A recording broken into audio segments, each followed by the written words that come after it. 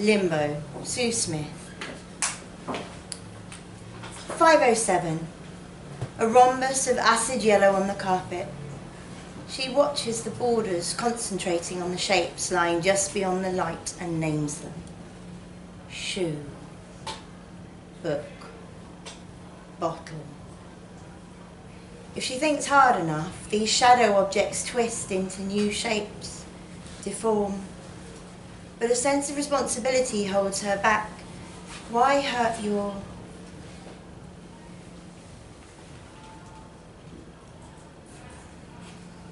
"5:59. Digits tumble. She holds her breath and only lets the air hiss out when the hour changes to 6. The radio explodes into noise. Radio 5 Live, his choice. And Nick moves next to her in the bed. No touching, though. The middle of the bed is unrumpled. A pristine cotton barrier. He blinks awake, like a light bulb sparks into incandescence. She envies that ability, to switch from here to there in a heartbeat. Wishes she could switch herself off. In the time it takes for that notion to fight through her head, he has sat up and swung his legs to the floor. Should it take that long? Thoughts get trapped inside her skull and can't escape. They flutter against her eyeballs and peck at... 6:21. Nick comes out of the bathroom, bringing an aroma of sodden lemons, that shower gel his mother bought him for Christmas. She hates his citrus optimism. The rasp of towel against skin as he dries his body, then a pause while he attends to his cock and scrotum. A labour of love wasted on her glands. He dabs at his genitals and runs the towel up and down his arse crack as if swiping a credit card. She used to watch with a leer, enjoying the sight, ask him to bend over and cackle. Now she imagines skin slowing onto the floor with every stroke. She thinks that she detests his enthusiasm. She can't be sure. Emotions are balloons. They collapse into nothing when pricked. She cannot watch anymore. It's unspoken, this revulsion. Nick would be amazed, truly shocked at the depth of feeling over something so... 7:15. He crouches beside the bed and speaks to her. "Tired?" She groans, and it seems to satisfy. "Don't forget your appointment at 10:30. He pats her. Once, twice, 3 times, but does not touch her skin. Not allowed. Only the duvet that drapes over her cheek and hair, a safe zone of 1-inch depth. "I'll get the kids up." "It isn't my appointment at 10:30. You agreed a time and a date with the doctor, not me. I was just in the same room. Talking and talking and talking solves nothing. Don't you know that by now, you stupid..." 8:13. The front door slams and footsteps drain away. A chitter-chatter of voices, then nothing. Only Dinah and Tom going to school. Gutting it fine for the bus, might miss it. She smiles at the idea of this. No chance. That type of misfortune happens to other children. Her 2 are gilded. They slide through life with no scuff marks. Already lottery winners. Unlike the other one, not him, not her Sam, wrong place, wrong time. Sometimes imperfections are hidden. She ponders this, turns it upside down and scratches at the base. A line of white would distinguish spelter from brass. Authenticity of perception. Decides that she doesn't care about the ills of others, visible or invisible, and closes her eyes for a... 9:29. The radio phone-in is about wolf whistles. One caller, a woman, says they're a compliment and they should be received as such. The woman speaks with a refined voice, but there is a rasp redolent of unfiltered cigarettes. A male caller agrees and calls it political correctness gone mad. Bingo. She wonders what a wolf whistle means. Is it different if you're the whistler or the whistlee? We whistle at dogs, train them to obey. Do dogs enjoy it? A young woman tries to make a point, and the argument flares again.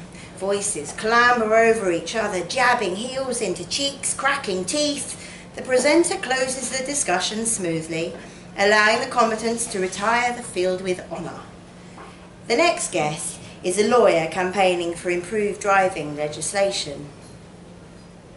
Train whistles. Danger, keep away. Do not approach for...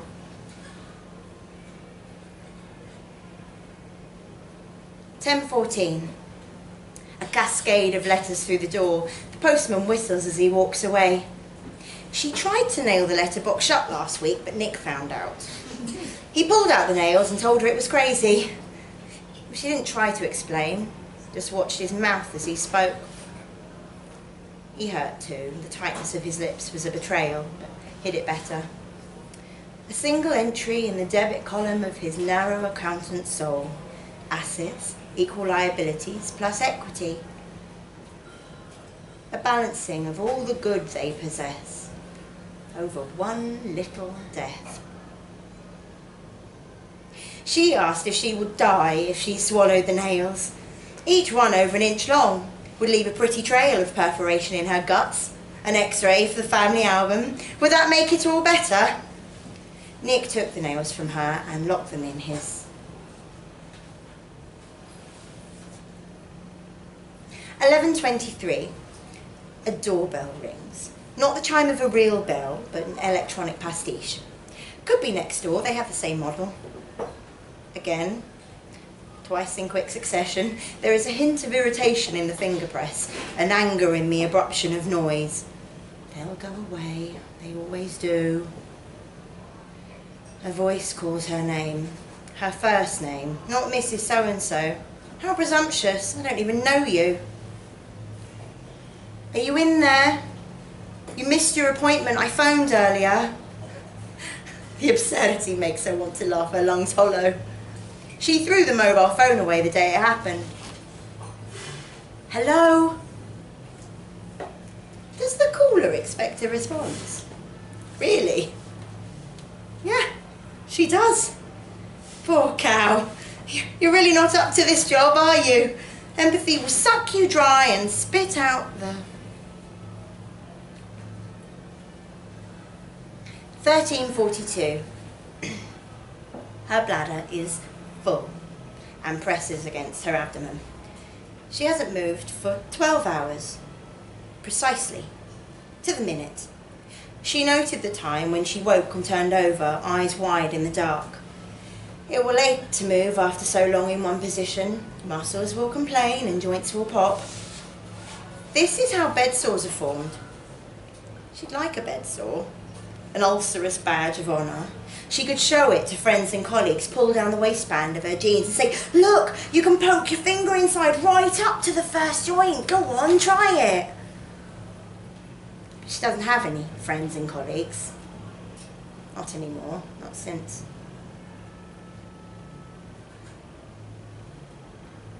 14:12. It hurts now. Her bladder hurts. Should she just let go? She doesn't want to move. It seems sinful to disrupt the white sheets and duvet, the strip of unoccupied bed guarding her back. A no man's land. A damaged space filled with shell craters. They're still digging bomb fragments from the soil of Passchendaele over 100 years later. No mention of bodies. Those had long since broken into 1,000,000 trillion atoms and mingled with the land. Some things can't be separated. Traumas conjoin. A hybrid of woe takes the water and... 14:39. Decision time. Something must give. Flip a coin. What'll it be? Stay in bed or get up. If she gets up, then a different future. She will pee in the toilet and enjoy the relief and feel surprise at the enjoyment of a trivial act. Then a shower. Tea tree oil shower gel to kill the contamination. the poison lingering after another sleepless night. Get dressed, something casual, jeans and a t-shirt, urban camouflage. Go downstairs, tidy the kitchen, stack the breakfast plates in the dishwasher, plan dinner. Vodka tonic reward, about 3-ish for being a good little woman, a trooper. Peel veg, peel potatoes. Another liquid reward because the first one slipped down way too easily. Put a towel wash on, set the table, arrange a smile for school home time, and hold it so that the pain cannot escape. Choices, choices. Which is the easiest?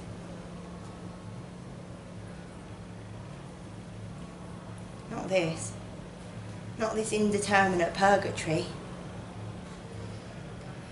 She climbs out of bed. In the wardrobe mirror, her body is pale and sun-starved. The bruise died weeks ago.